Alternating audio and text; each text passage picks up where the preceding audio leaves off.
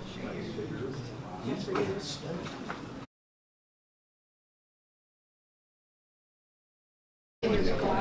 want to welcome you to the Branson Legacy Sabbath School this morning. And this morning we're having Stacey, and we're doing our last chapter out of our book that we've been doing for a couple of months now. And let me tell you a little bit about Graham. He was a pastor, was serving as a pastor. He is now the Associate Dean at the School of Dentistry for Missions and Student Affairs. He has taught ethics, and the most important three things you need to know about Graham. Number one, he's Australian. It's very important to him. It's part of his core identity. Secondly, he is the father of three, and probably most importantly, he is the grandfather of 10.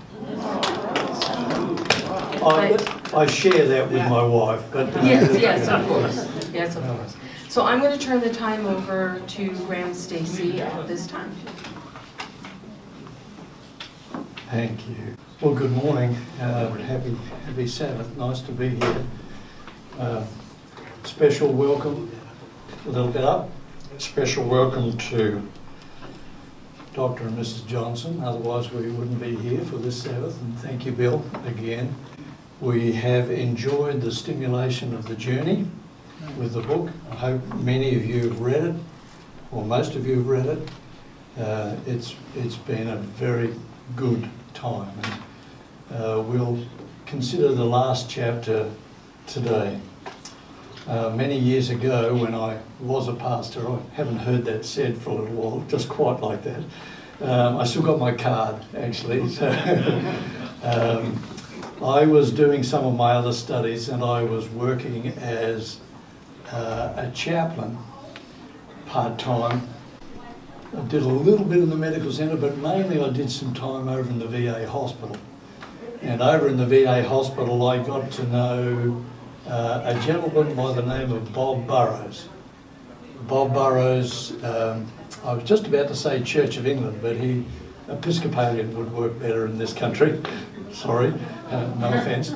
Bob Burrows was a, maybe I can pull that shut, huh? He was an Episcopalian. He loved working at the VA and at Loma Linda.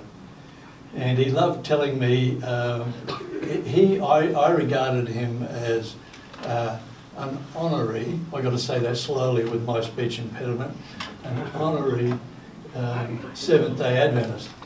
And I used to refer to him as my bishop.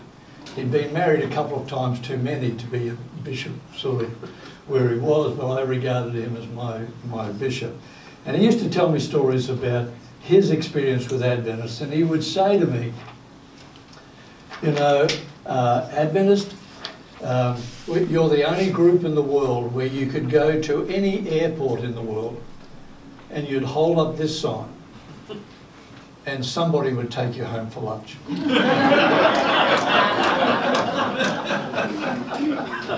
And he was about right. He had some other stories he used to tell which were just as funny, but we won't pause with them all this morning. There is much to love and appreciate about the experience that we've enjoyed in being Seventh-day Adventists. We wouldn't be here if we didn't have a love and affinity for our history and our church and so on. Bill Johnsson would not have written his book unless he had a love and affinity deeply for his church, and that's why we're here to have a little look at that. Let me do a couple of things this morning. One is I'd like to spend a few minutes and cover the issue of the chapter, and then I will launch out and give a few of my own sort of thoughts and opinions about where this chapter has taken me. If you had any doubt about where Dr. Johnsson was going to go in this last chapter, in the first page or two of the chapter he identifies that He had worked for a long time with the General Conference, and an overriding goal of 3 General Conference presidents was the preservation of the worldwide Seventh-day Adventist Church. We've come this far without a major split, he wanted to point out. It's the Lord's doing and His alone.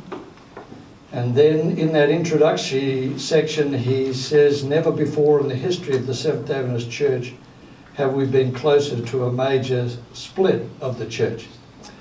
And as he opened up this particular area, underneath this particular heading, we've come this far, we've gone through a lot of stuff. He cited a couple of stories, there could be many more, but a couple of profound and historical stories. The John Harvey Kellogg time, the time in Germany during World War I when the Reformed Adventist Church was formed, and the history that went on with all of that. But the point was, which I think says a lot about where Bill wants to go in this particular chapter, is his concern that we've never been this close to a major split of the church. I'm going to talk about that a little bit later, but that's where we start this chapter. If you missed it when you read the chapter, some of the language makes it very clear how Dr. Johnsson feels. And these are in quotes, Bill, because you can't get away from them. Here we go. Maybe we never do anything, may we never do anything to put our, referring back to our union, our unity, at risk. Ominous developments threaten our precious unity. The deep concern he has, disquieting rumours, a nightmare world that seems to be looming of potential fracture. And then he says somewhere else, the rumours were not crazy when the church, according to his understanding, were considering the nuclear option of disbanding and replacing leadership in 2 unions. I am appalled. This is wrong from any angle. It's more papal than Seventh-day Adventist. Now, I've got to tell you, when a person of mild-mannered nature, Dr. Johnsson, uses a phrase like it's more papal than Seventh-day Adventist, there's a fair amount of passion behind that. That's the equivalent of Adventist pastors swearing, I tell you. Don't misunderstand how carefully and how many times he rewrote that sentence to make sure it sounded right. May have removed an expletive or 2, but he left it with this one. I noticed with interest that he missed any reference to Babylon, which is another one that pastors often go to. I myself have been referred to as a Jesuit at one occasion, so that's sort of another one you can get to. But that's pretty strong language and revealing a great deal of passion. So Bill goes on, and then he cites 3 specific references that he wants to highlight. And with some apology before I even start, I'm not going to drill down in each one of these and resolve these, but these are the examples he uses. And he references, firstly, the ordination of women, facts and fiction section in the book. And these are the points that Dr. Johnsson makes about, I don't know why I got the word forgiven there, now I'm looking at that. Ordination of women has never been a general conference. Forbidden. Forbidden, thank you. See? Oh my goodness. Oh my goodness. That's like when you teach these days and somebody's fact-checking you on their phone. And you say some profound thing that you've been saying for years, and they come in and say, oh no, the latest evidence, and you, oh my goodness, I've got to get out of it. Anyway, that it's not part of the 28 fundamental beliefs, that it's usually been handled at local conferences. It's a matter of conscience and moral precept that we should consider. Circumstances of women's ordination in China, he uses as an example that, you know, that we've accepted it there, why make a big deal of it in these 2 unions here. He has some strong words about the handling of the debate in San Antonio, how he believes that that was sort of unfair would be a polite word, a miscarriage of justice. and how he believes that the takeover of the unions is bound to fail. So that was the first reference. The specific one, number 2, is the role of the union conferences.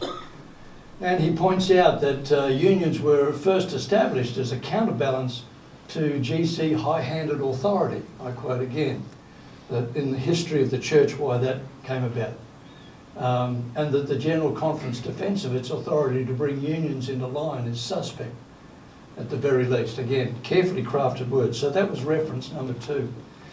And then number 3, he goes at length to talk about the reaction of the Norwegian Union to a study of church governance and unity. And I thought it was only appropriate that if you haven't read it, you can go and read it, you can download it, and there it is. It's a worthy document to read, and addresses how the Norwegian Union has presented its defence, its reaction to this. And I think summarised in this particular quote, the document has a number of weaknesses, referring back to this document, and is likely to contribute to splitting the church over the issue of equality for women in ministry. An attempt to coerce unions to comply with General Conference working policy is likely to set in motion a series of uncontrollable and unpredictable events. So again, if you have any doubt about how Dr. Johnsson feels about this subject, it's pretty clear in the book. The Norwegian Union response to the women's ordination suggests a few solutions. You know, they're not just leaving it, here's the problem and let's not do anything about it. They're making some suggestions. Leave it alone and continue the dialogue, work towards unity and diversity, create a gender-inclusive credential, discontinue ordination in its current form and table the proposal and find healing. These are some of the suggestions that this paper has made. And as Dr. Johnsson concludes his chapter, again, fairly precise language. For the Roman Catholic Church, unity flows down from the top. It is imposed unity, more like uniformity.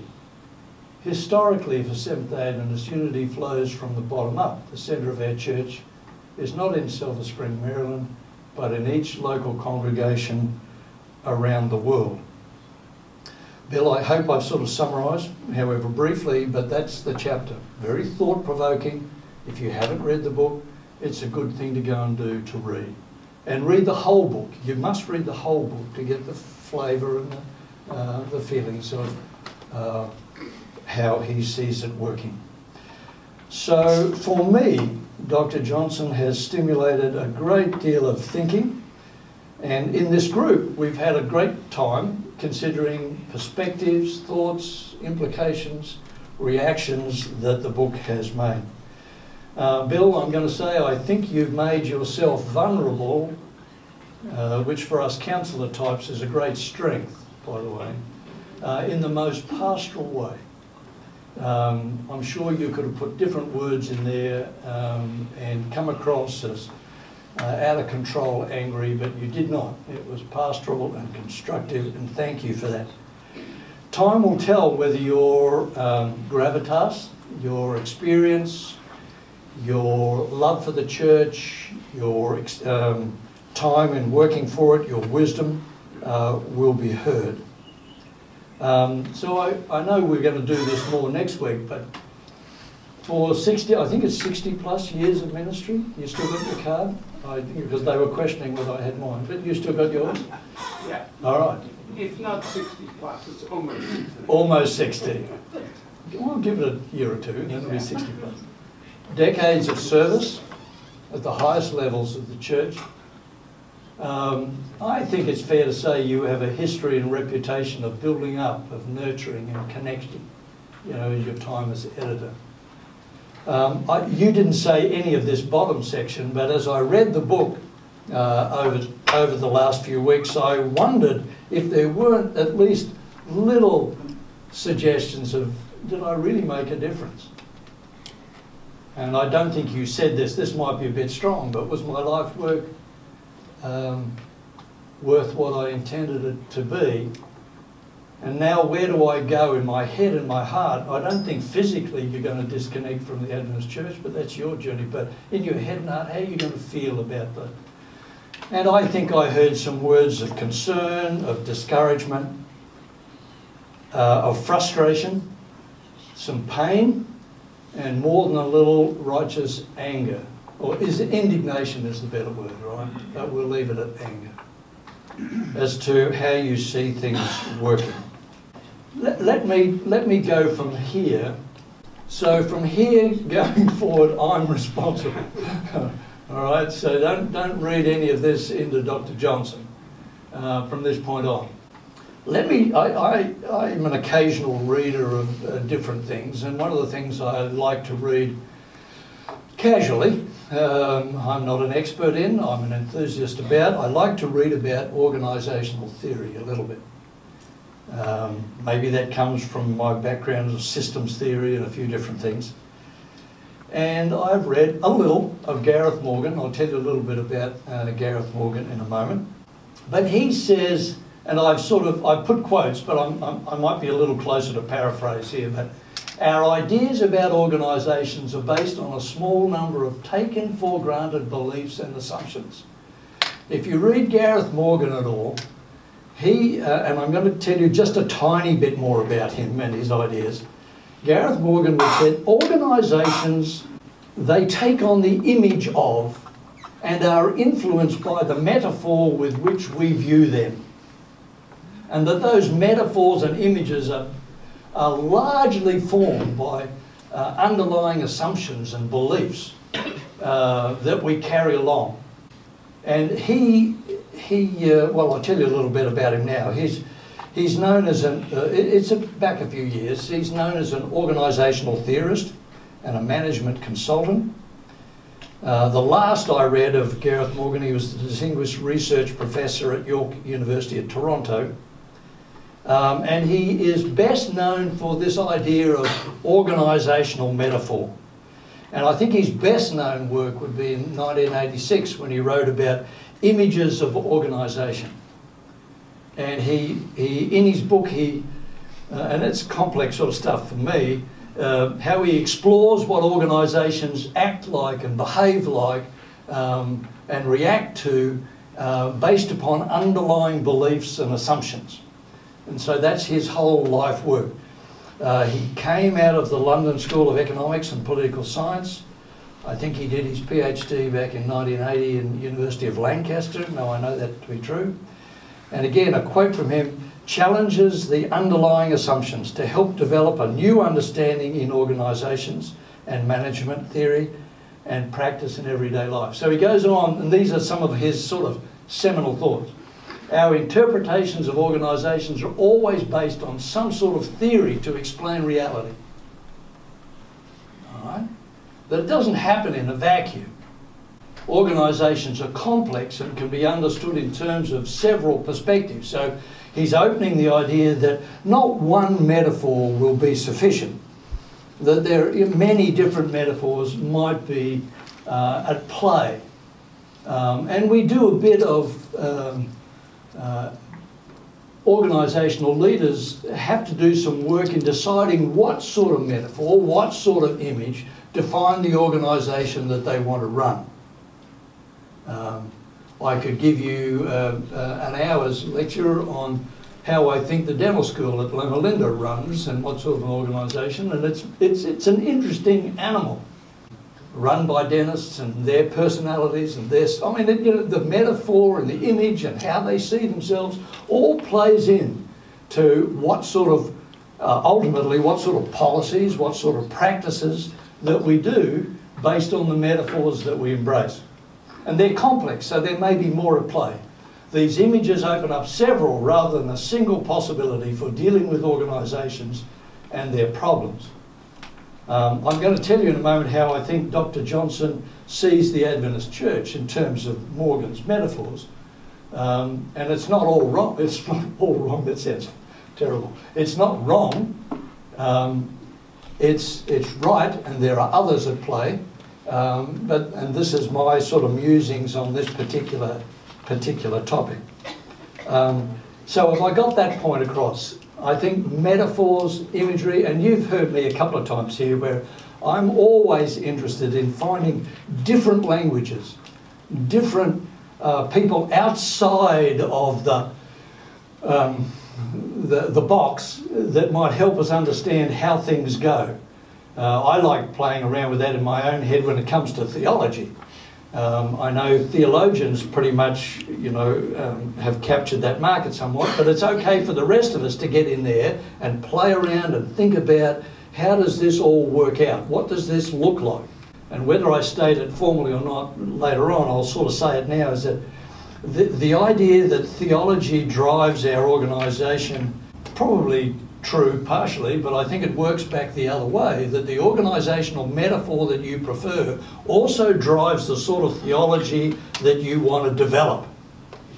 And the theology that you develop underscores what you really want the place to look like.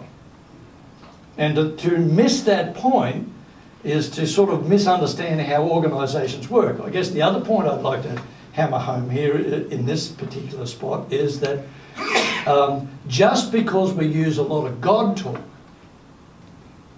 does not override the organisational structure that we're promoting. And sometimes it supports it, both functionally and dysfunctionally at times. You see, there's an, you know, again, please don't misunderstand me, but when you preface every statement with, "This is God's church," in a way, what you're wanting to do is shut down any dispute that others might have with you.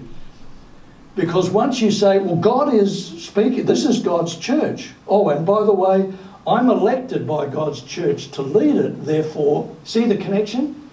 Therefore, God is on my side, and the policies I develop, therefore, must be from God. So you question them, and you're not really fighting me, you're fighting God. So that's sort of, for me, I understand the language, but it's also power language. It's language that shuts down discussion. It's language that forms a culture. Not necessarily intentionally, I'm sure. These are good people, but it's still the language that we use to get those sort of points across. We are not immune from organisational stuff just because we say God is on our side. All right? So I'm fairly passionate about that, you can tell. And it works both, this thing works both ways, and it helps us define who we are. All right, I told you I was responsible from here on, so Bill gets out of this. So I'm not going to go through this, time does not permit.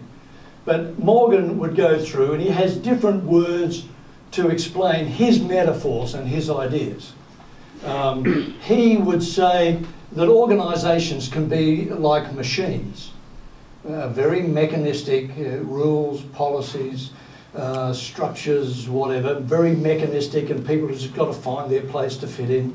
And I haven't gone on with all of these sort of slides later on, but we work to procedures and rest to rules. Organisations are machines in which people are parts, etc. Commands are given from the top and have to be precisely followed, etc. So you can see in Morgan's thinking how the organisation as a machine would help define what that organisation looked like.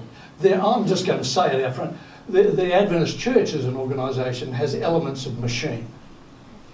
I'm not saying it's totally, but it has elements of the machine. And even the top down and bottom up, Bill, thinking that's fairly mechanistic. That if only we could turn the mechanism around somehow or other, it would change. But it's okay, it's not a false, I'm not talking about right and wrong, I'm just talking about elements and what they mean.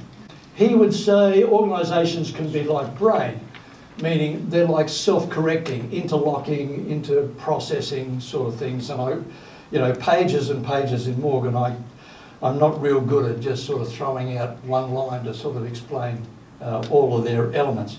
So and I'll keep going for a moment, but as we go through the discussion further on, I want you to think if you can see elements within the church organisation, because as Dr. Johnsson has pointed out, Right now, we're at a crisis point. And I wish I could tell you I knew where this was all going to go. I'm not a prophet, and I don't know how it's going to work out. The Norwegian Union is pretty confident that the church is going to split. I'm not as convinced about that, in that I've seen the church, I think, roll over a lot of crises. I think it's actually in danger of something worse than splitting, and that is disengagement and disenchantment, and removing ourselves from the field of discussion.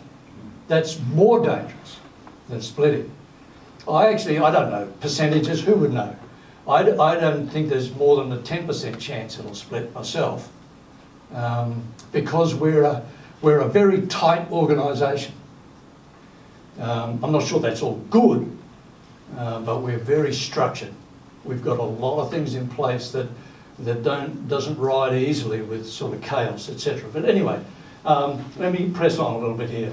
Morgan would talk about organisations to be like an organism. You know, it's sort of, again, it's got its own life force and correcting. Let me go over here so I can look at a couple of things I haven't put up on the screen. It's more flexible to change. It can adapt and survive more easily. They're focused on process rather than goals so much, more innovative, and focus on inter-organisational relations. He talks about organisations as cultures, in other words, being driven by core values and things that are central to the organisation. He does point out that organisations and cultures in the wrong hands can lead to ideological control. He talks about organisations possibly being political systems. I know this is going to sound a little judgmental, but there's a lot more political system in the Adventist Church than I feel comfortable with. We are quite a political organisation, according to Morgan here. Now, if you believe political is sinful, then, you know, I've upset you. But if you understand political being sort of what goes on in the distribution of power and management and decision making and so on, it's not evil, it's just the way it operates. Let me read a couple of things. I'm not going to read too many of these because I do want to stop and give us time to talk. But Morgan would talk about, these are some of the aspects of an organisation as political, according to Morgan. There is formal power. That's when people accept the right of another to rule and have power, which means they have the duty to obey them. The control of resources.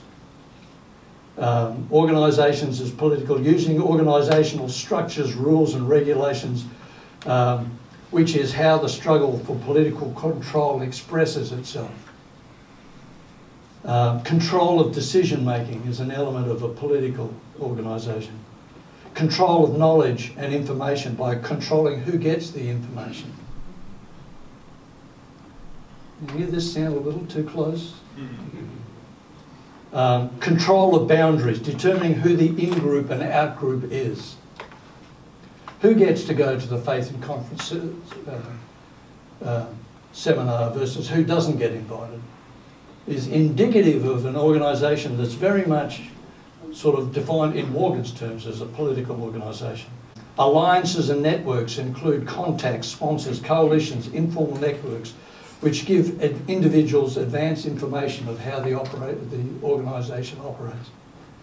I've become discouraged lately as I see in the church that I love and serve that this pay-for-play theologian sort of syndrome that we've got going at the moment, that people are not qualified to even be engaged in the discussion, seem to get preeminence and seem to be driving organisational policies.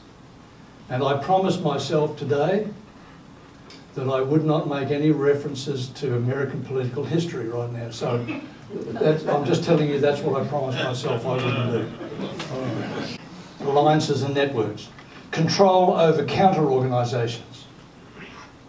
You know, opposing forces can be sort of dehumanised and sort of You know, I once remember hearing somebody suggest that what we need as a church is a loyal opposition, using sort of a metaphor from parliamentary democracies.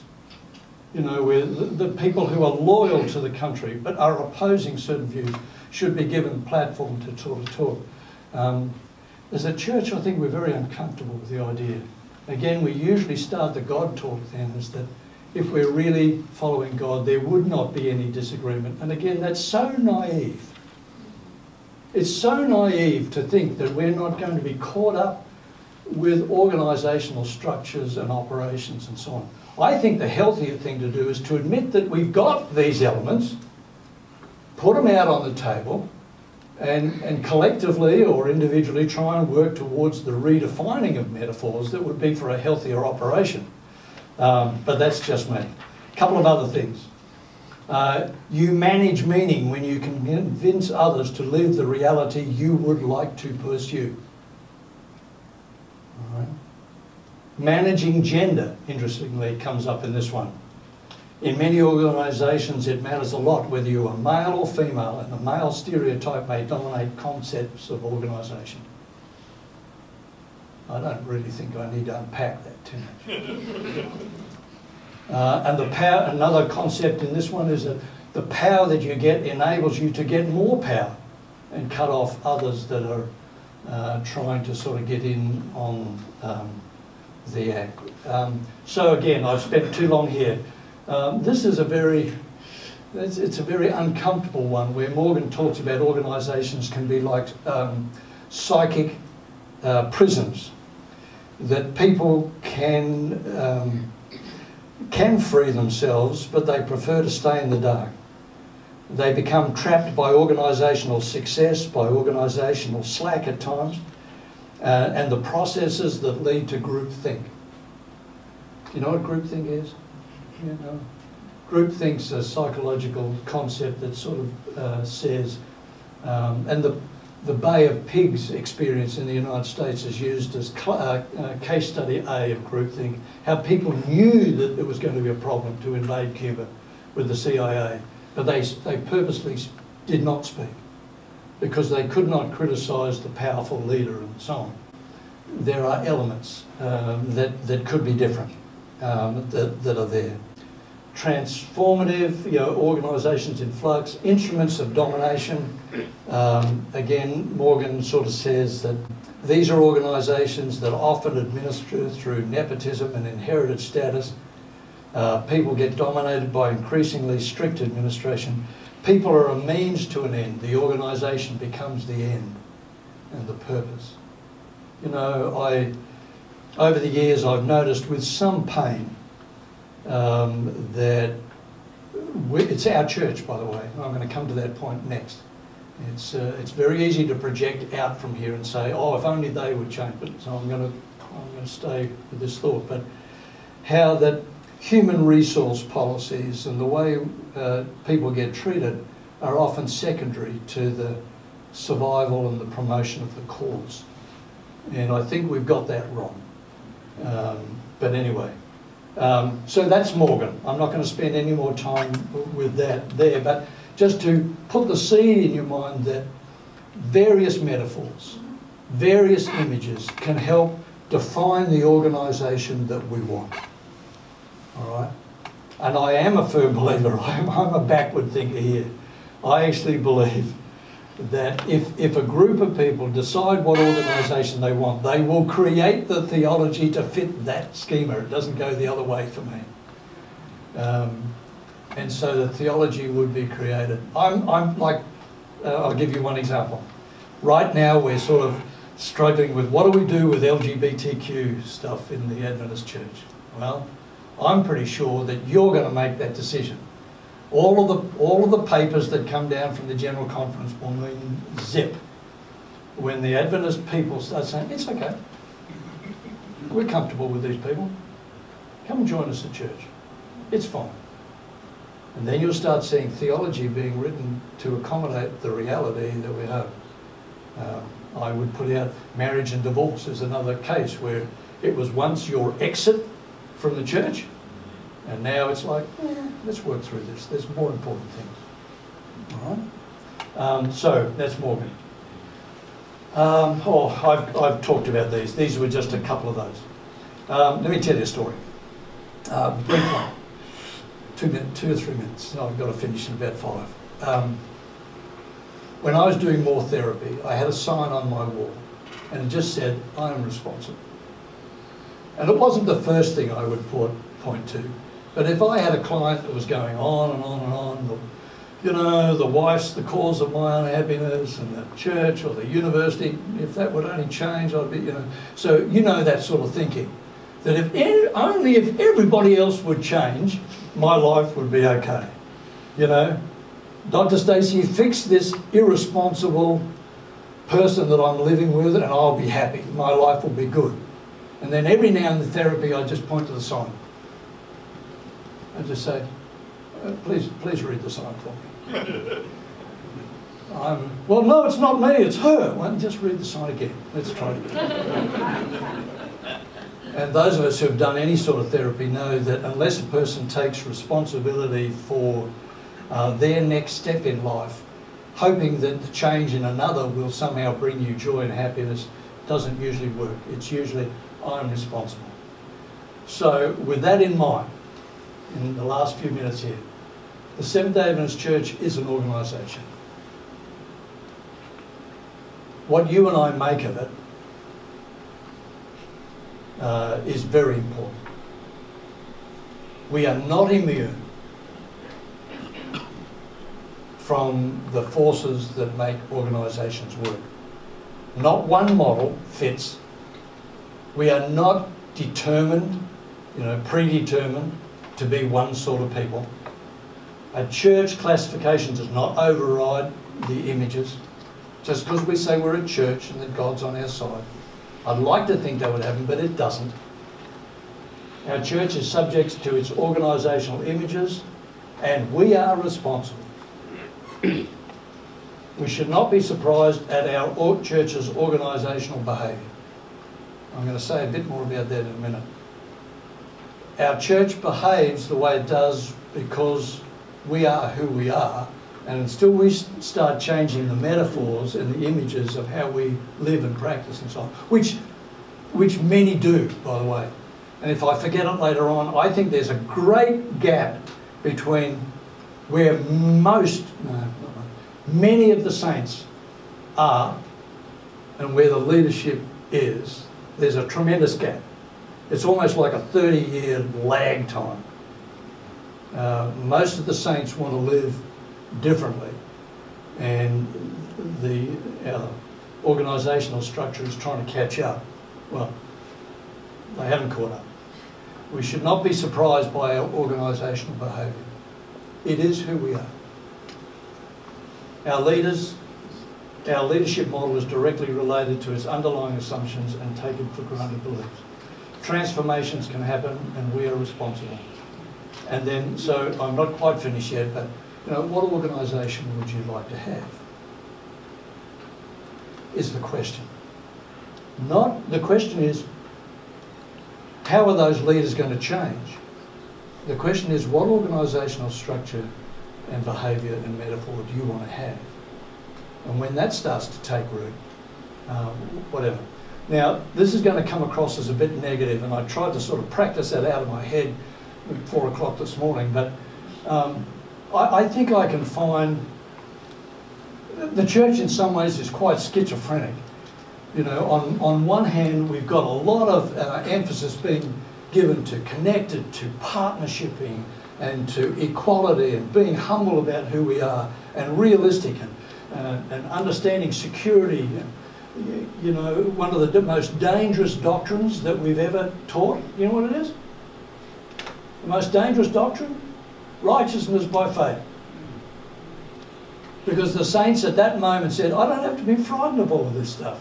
My security is with Jesus Christ. All of this structure stuff, you want to take away my church membership?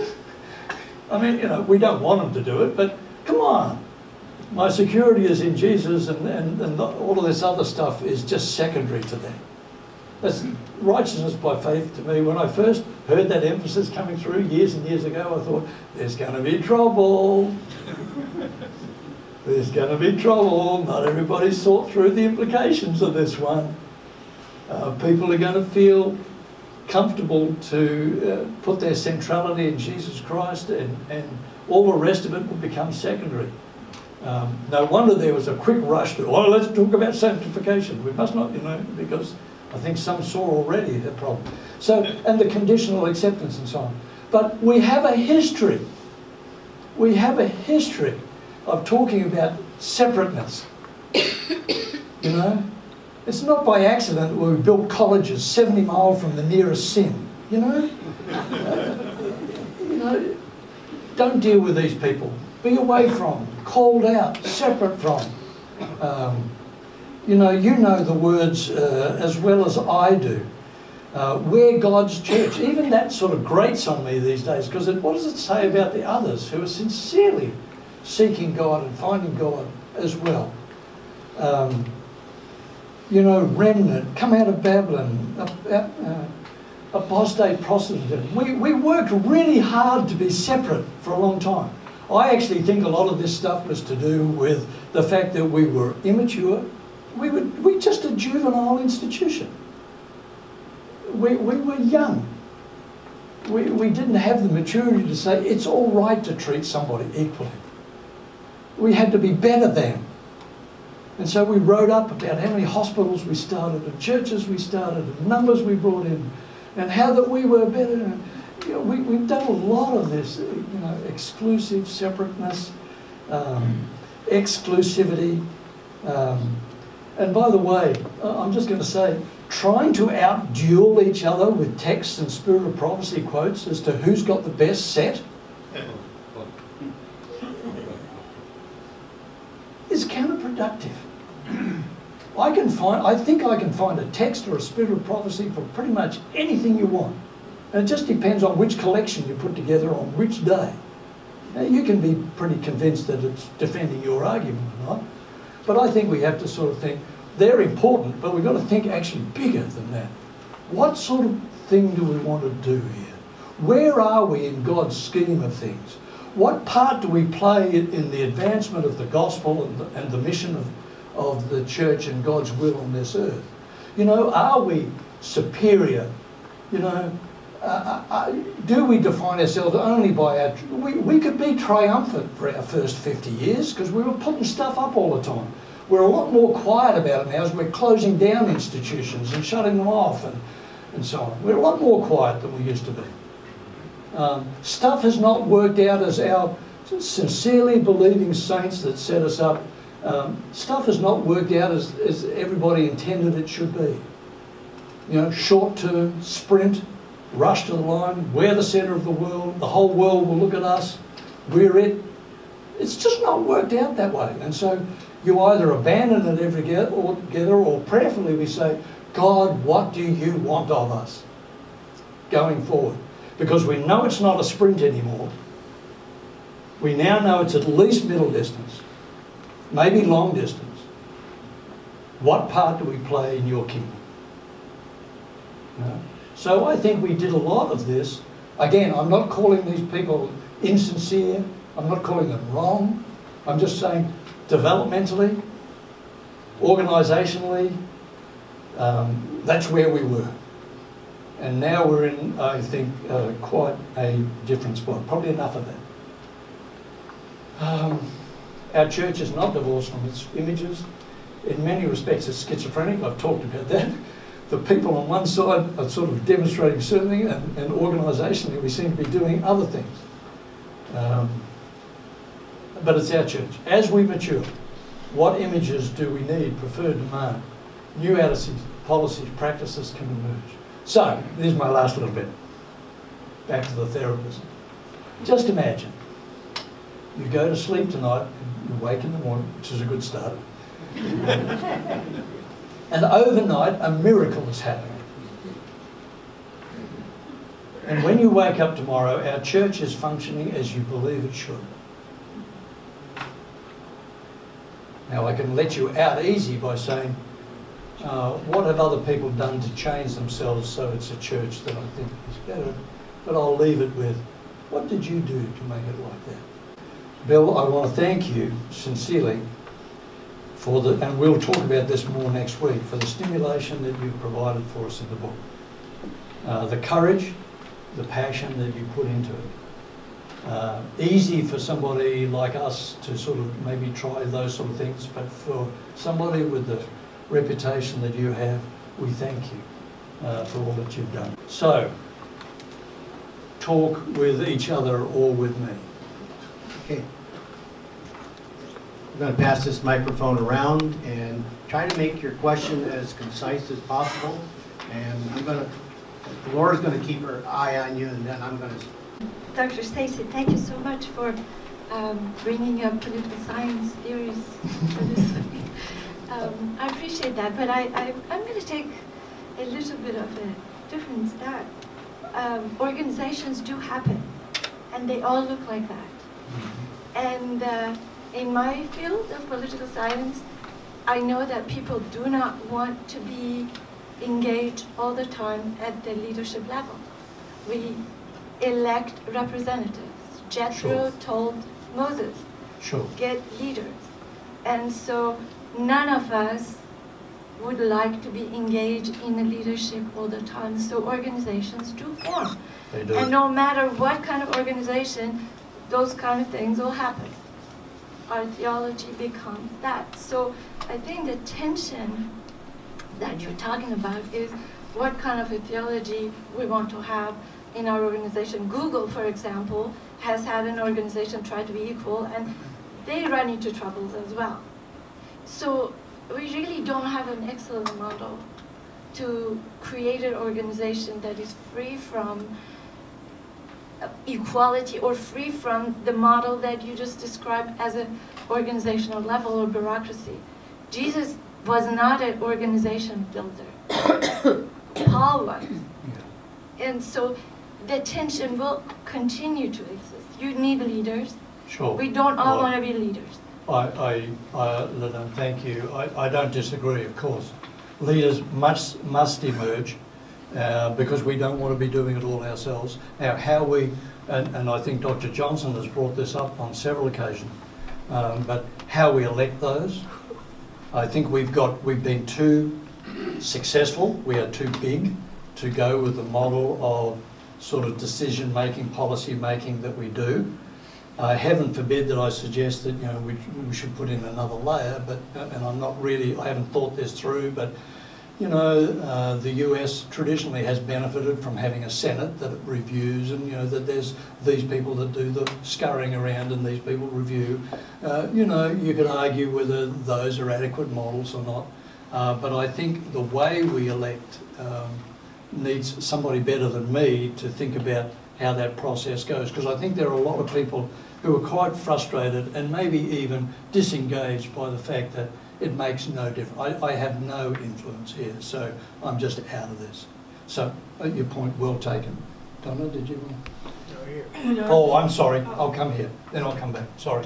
The point that you mentioned, that the church is of God, and the church chooses the president or the leaders, and the church makes the policy, that means God endorses what the church does. Yeah.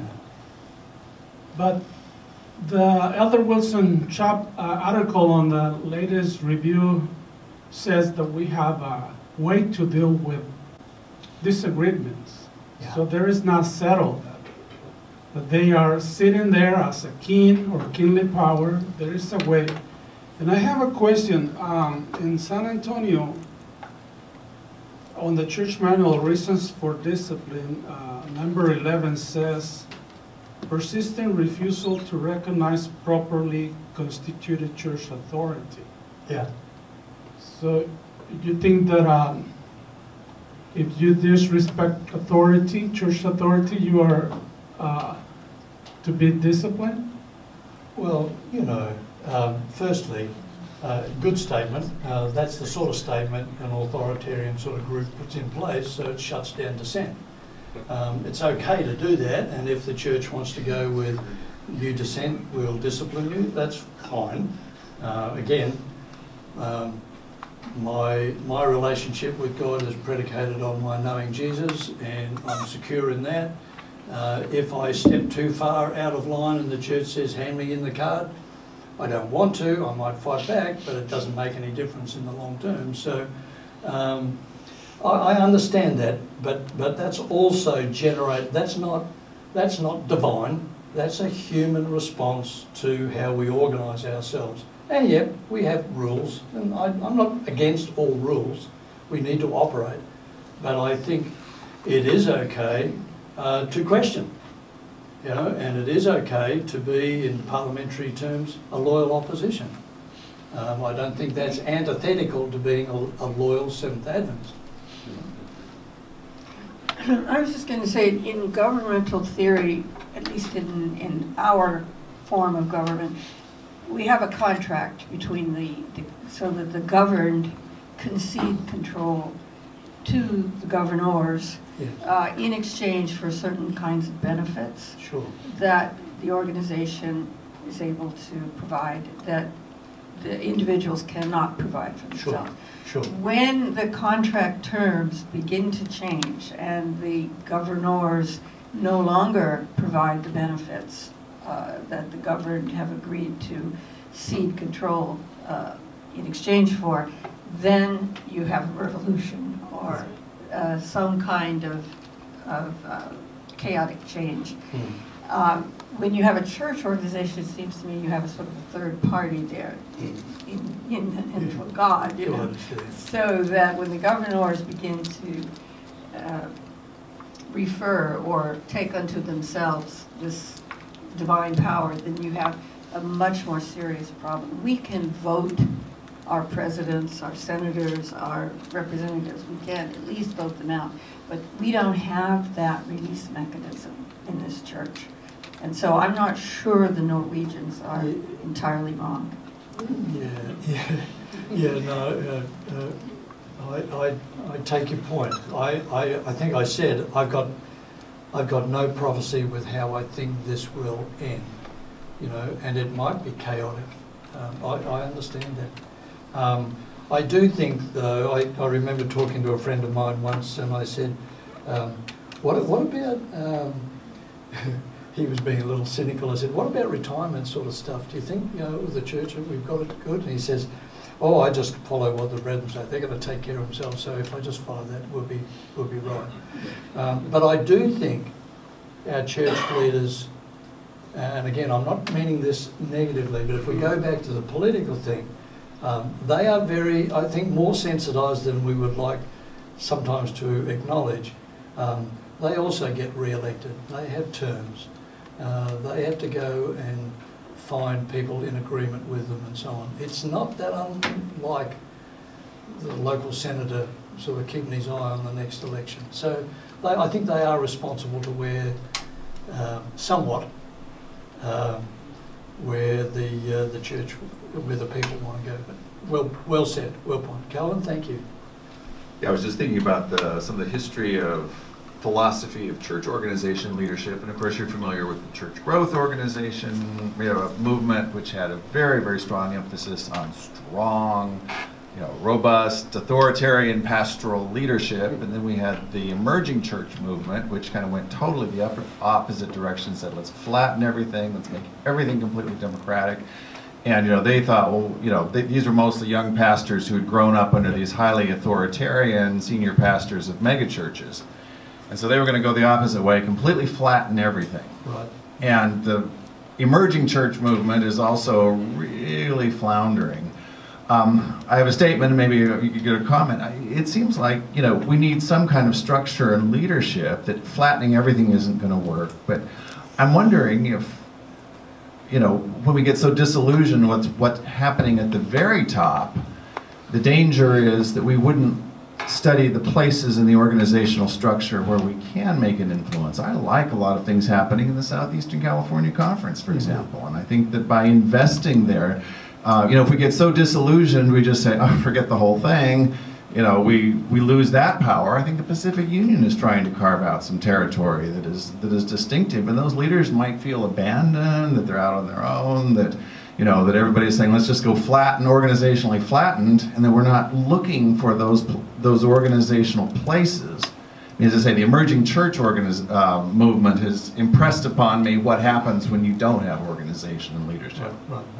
And so there are places where we might invest and we maybe even need to invest in order to keep something alive. And just comments on... No, I'm not going to add any more to that. That's well said, Calvin. Thank you. That's a good point. I will sort of jump sideways a little bit. One of the things that saddened me, because I've had a long history now working for the church, is that on many levels we seem to have, we seem to have abandoned the engaging with ideas, and I know I make light of it, but I understand that there's a part for experience in religion, and how do I feel about this, and the happy clappy sort of thing. I understand that that's nice, but we've not helped ourselves by removing ourselves from the field of engagement with ideas. The Adventist Church became strong, and I think appropriately, by wrestling with ideas. And we need to continue to do that. And I watch with sadness when people say, oh, I don't talk about doctrine anymore, or, I just want to know that I feel happy today. Well, you're on a road to nowhere with that, and I'm saddened by that. So that's a little bit of something. Yes, ma'am. If your scenario here about a miracle happening, I would want to wake up to an honest church that was able to say that we do have politics going on within our church. We deny so much of what is present, and then we try to be secretive about things. I mean, we develop these things at the general conference, and we're not going to let them out until the very last minute, and then we're going to throw them on you, and then we're going to expect you all to vote and approve, as opposed to having a good kind of open and honest I think system. what I hear you saying is that you would be comfortable and feel comfortable enough and strong enough to an increased vulnerability, and again, I'll go back to the therapist part of me, that those of us who sit in rooms with people trying to help them move forward in their life, we're not frightened by it, and we encourage this more. This is what it is. This is real. This is open, and that vulnerability and acknowledgement of imperfections. We made a mistake here. We're doing better there. This was good. This is all, for me, very healthy. Any organisation can grow with that amount of openness and looking at the issues as they face them. We get into trouble when we try and play the sort of perfectionistic, triumphalistic sort of, no, this is not us, we're not this, we're different from everybody else. I wasn't going to mention it, but we're a very human organisation. I'm not in any way happy about this, but financial crises, we've seen a few, all right? Mismanagement, we've seen a few of those. Domestic violence, we've seen far too much. Child abuse in the Adventist Church is probably at rates not much different from other organisations. I'm not saying that we need God's grace. We're not that much different. Let's move forward. All right, I need to stop. Okay, and God has shown me it's now time to stop. Okay, the next week we are going to continue this discussion with Dr. Johnsson, and Dr. Stacey will be discussing the book. And so this will be kind of a wrap up of the book. So we appreciate you here today. I would just like to say one thing, because I do have a microphone. And that is, I've been in 4 unions in North American Division, and they're all different. So we talk about this monolithic Seventh-day Adventist church. That ain't true. And so, and I agree with Calvin. I think the Pacific Union is really a bellwether, pioneering of many of these issues. So we're glad for that. And so at this time, we're going to read our benediction, and I think you'll stay around a little longer, and so people can call upon your wisdom. The Lord bless you and keep you. The Lord make his face to shine upon you and be gracious to you. The Lord lift up his countenance upon you and give you peace. Amen.